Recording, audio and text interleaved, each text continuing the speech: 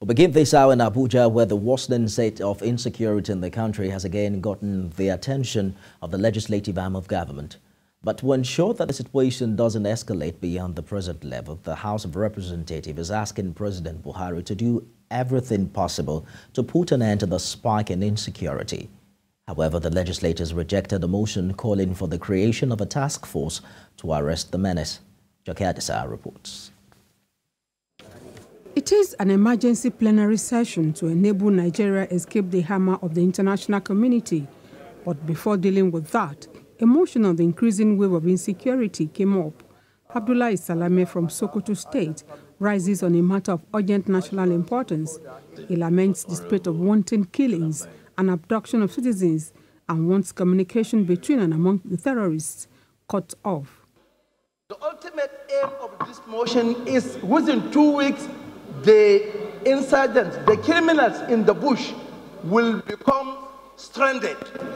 They will have no access to anything, no access to their informers, no access to the supplier of food, arms, and other things. But his prayer that a task force be created to drive the cause did not sit well with many of his colleagues. This country has a well-established institutions saddled with the responsibility to do all the duties to secure this country. But I would rather advise the sponsor that he should charge or face or meet with the other who are responsible to do the work, to charge them to do the work. The House calls on Mr. President, as the Commander-in-Chief, to take every measure to save Nigerians from the present precarious security situation. So the motion remains, but with a new amendment, which hopefully by implication covers his prayer by implication. It's not expressed, but covers his prayer. Those in favor of the motion as amended, please say aye. Those against, please say nay. Ayes have it.